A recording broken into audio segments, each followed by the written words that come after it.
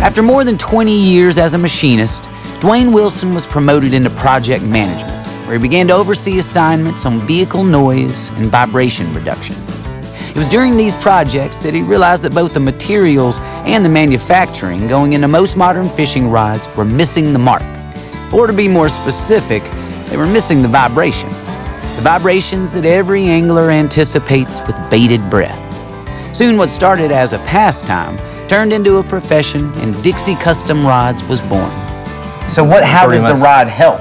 Oh, it's everything. I mean, it's just like in golf, you know. You couldn't use a putter to drive with, or you couldn't use a driver to putt. I mean, it's just, you got to have the right rod for the technique. Right? So how long does making a rod usually take you? Overall, you probably got about probably 2.5 hours. And you usually do like 2 or 3 at a time. Yeah. Right. Okay. But see, this is, you can look at that. See how smooth that is on the inside? Yeah. And right here's what the beauty of doing this way is. Push it up on there. Oh, yeah. Oh, yeah. That way you got any filler at all. Yeah. Because what it is, that filler will absorb vibration. You know, it'll take the sensitivity away if you got if you missing bites and whatnot. Well, you can't. It takes the feel because it's like an insulator. Is this going to make me a better fisherman? Oh, absolutely. All right. Right. Okay. Absolutely. So now we got to mark this. Okay.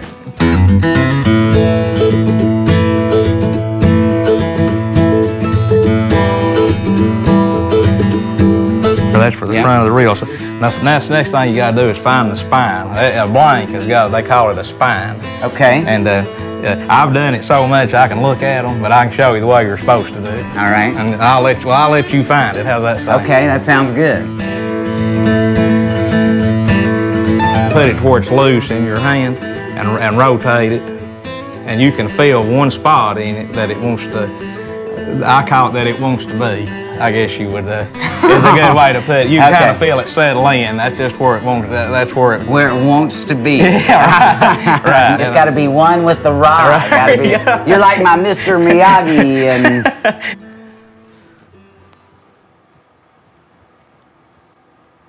you'll feel it settle in a spot, and that's you can tell that's where it's. So what am I feeling for? I mean, that's just another. When you roll it, you'll feel it. You can feel it good on this one. You'll know this is a little bit stiffer rod. You can tell a little bit easier. You can feel it. It'll roll, and then it gets a place. I don't really know the word for it. That's why just where it wants to be. Right. You feel it kind of settle in. It feels like that's where it. Yeah, I feel it. Really, or? I don't. I really don't. I have no idea. Let me see again. I really don't. Oh, you might not be putting enough bend to it. Right? I mean, it's evident on that one so bad it jumps. It jumps into place. Put a little bit more bend in it. See right there? I mean, that right there is the spot. It's subtle though. It's subtle. No, this one's real evident. You can see it kind of jump into play. I mean, when it gets there, it just like Go ahead, pour salt into my wounds here. Try it one more quick time. Put a little bit more, all right. And hold it up a little bit higher at the back. What you were kind of doing now. Oh, maybe that's it. Right there. That's it. So you want to mark this to where that is down. So the bottom would be your right here. This is the spine. And that's real important. This is another thing production rods don't do. When you're fighting a fish, if that spine ain't right, it just don't do. Because they don't have some dude like me going, trying to find where it wants to be. Well, they don't have time, you know. Yeah, exactly. You know, the big production But rods. I mean, that's a big deal. That's a big deal. Well, now that we found the spine, what's next?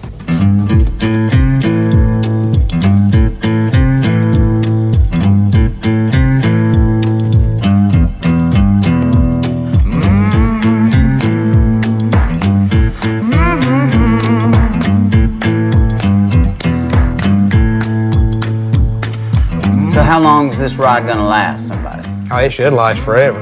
Wow. Yeah, it should last forever.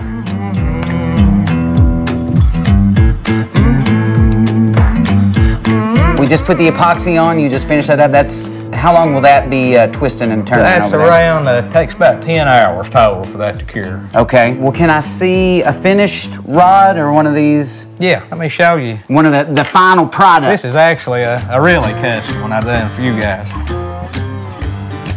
That's awesome. What do you think about That that? looks great. That's the best one I've Good. seen. Now I just got to catch something with it. Oh, you'll catch them. Them rods will catch fish. You- Anybody use them. Thank you so much, No man. problem. Putting in that extra care and attention means I have that much more of a chance to actually catch something. And now that I have a full tackle box, a pretty sweet fishing rod, and a seaworthy vessel, the last thing I have to figure out is how I actually get everything to the water. But from what I hear, I don't need to travel further than Soddy Daisy to get set up.